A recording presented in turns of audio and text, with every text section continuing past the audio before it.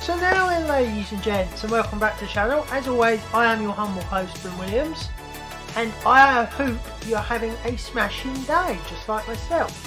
Today's quick little trailer reaction, we're going to be reacting to the brand new Daniel Craig James Bond No Time to Die trailer. This will be the final trailer before the film releases here in the UK on September the 30th. It's obviously directed by Cary Joji Fukunaga, who I've got to be honest, I haven't really seen a lot of his films. Beasts of No Nation is one, I think he worked on it, but other than that, I've not really seen a lot of his films or heard a lot of his films, but it's shaping up to be one of the biggest movies of the year, as long as it stays on its date and doesn't move due to COVID issues and the like. So starring Daniel Craig. This is going to be Daniel Craig's last ever James Bond movie. He's probably been the best. I know that's debated between Roger Moore, Sean Connery, when my brain decides to work, and probably for some people Pierce Brosnan. I'm not entirely sure. I like Pierce Brosnan, so yeah, he's definitely up there. Some people don't think he's up for debate and think he is the best. Some people don't. But yeah, it's also starring Rami Malek, who's been amazing the last few years, got some really good roles. Lea Seydoux, who's in the last film. Lashana Lynch, who's playing like the new 007 that takes over after James Bond retires. She was also in Captain Marvel as Maria Rambeau. And then the usual cast that we've seen in Spectre, Skyfall. Ben Whishaw as Q. Naomi Harris as Moneypenny, Jeffrey Wright as Felix Leiter, Christoph Waltz is Ernst Stavro Blofeld again, and Ralph Fiennes is M. So yeah, I'm really looking forward to this. I'm really looking forward to this trailer. I haven't had a chance to see it yet, so I thought I'd save it for its own reaction. If I look a little bit out of colour or out of shape, I do have a bit of a stomach bug today. So if I do feel a bit tired or my reactions aren't as good, then I do apologise for that, but I wanted to get this content out for you guys. Also, this is going to be the first of kind of a double upload today. The Red Notice trailer, that's the new Netflix film Red Notice, that Ryan Reynolds, Dwayne The Rock Johnson and Gal Gadot are starring in. Totally lost track of thoughts then. This is a totally brand new setup as well. I'm running everything off of my Stream Deck. So yeah, I'm really looking forward to see, as we call them, Deadpool, Wonder Woman, and either Hobbs or Black Adam. So yeah, look forward to that a little bit later on in the day.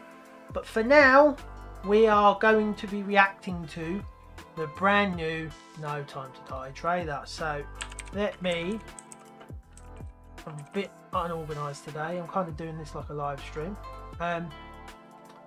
So yeah, so this is all running off my Stream Deck, so I'm having a couple of problems and this is the first time running it. But yes, anyway, without further ado and without any more bullshit, let's get into the trailer. Let me just pull that up. So in 3, 2, 1, bang. Ooh. Any thug can kill. Ah, I get this. This is a flashback to all the previous movies that Daniel Craig was in because of it being his last one. That's cool. Well, I understand double O's have a very short life expectancy. Yeah, he's not wrong. You are a kite dancing in a hurricane, Mr. Bond. Is this really what you want? Always alone?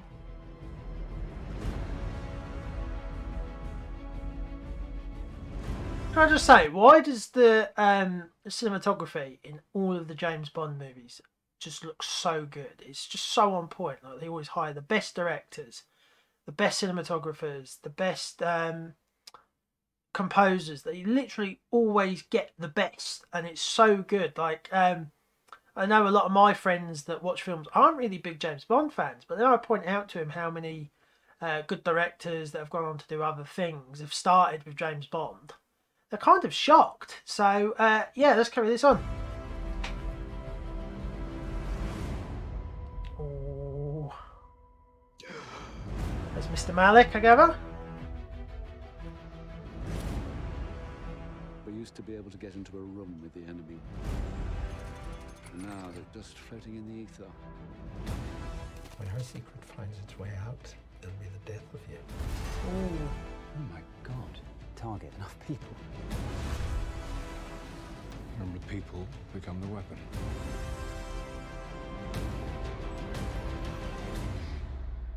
Who is he? James, you don't know what this is. So I'm still not sure whether Rami Malek is Dr. No or not. That's the big what's the word? That's the big rumour going around that Rami Malek is Dr. No. I don't know. See what I did there? But I am really looking forward to this film. It's probably, apart from many Saints of Newark and Shang-Chi, which I'm going to see tomorrow. If this comes out on the 2nd of September, which is Thursday, I will be going to see Shang-Chi tomorrow. So I'm really looking forward to this, to be honest. So that Many Saints of Newark, I think Respect is coming out over in this country, the Aretha Franklin documentary, and this all in September. This is shaping up to be a pretty good month for movies. Not as good as October, obviously, but yeah. Anyway. James Bond, licensed to kill, in love with Madeline Swan. I could be speaking to my own reflection. Only your skills die with your body. Oh, is he cloning himself? Life is all about leaving something behind, isn't it? Come on, Bond. Now, Where the hell are you? I want to just quickly on that, right? I think, unlike the Pierce Brosnan films and a lot of like the Connerys, well, not so much Connery, because Connery was a bit more serious at the beginning anyway. Roger Moore's and all that were a lot more campy, and they did a lot more weird stuff like cloning, and Jaws was weird for a start, and many other like there's so many weird villains and weird things that happen in James Bond. But the Daniel Craig side of since we've had Casino Royale, Quantum of Solace, Skyfall, Spectre, and now No Time to Die, it's very, very focused on realism. They've tried to be as realistic as possible. I think that kind of went out the window a little bit in Spectre, which I haven't, admittedly, I haven't seen in a little while. But this just feels a bit more, if that is cloning, which it very much looks like it is, that's a very big step for these kind of realistic films so far. But yeah, let's get back on with it.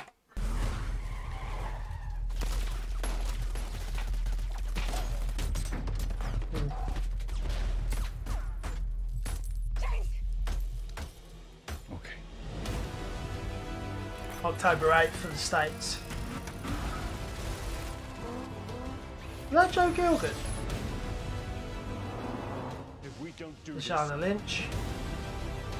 there will be nothing left to save. And Armus. What more do you want? You ever flown like this? No.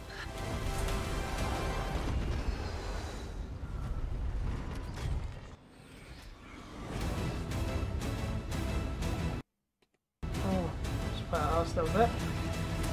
So it's not it's a lot of footage we have already seen, so there's obviously something they don't want to spoil. Maybe it's the cloning bit which is already spoiled. But let's talk about it. Like, honestly, it looks pretty good. I'm not as hyped as I could be for well, got my words in the muddle there. This trailer doesn't, to me, feel as good as the previous two, and the previous two already used a lot of the clips from this trailer anyway. So, it's an alright trailer. I'm not going to bash it because it is the final one, but for being the final one, you'd expect a bit more oomph behind it, and to me, it's just not amazing.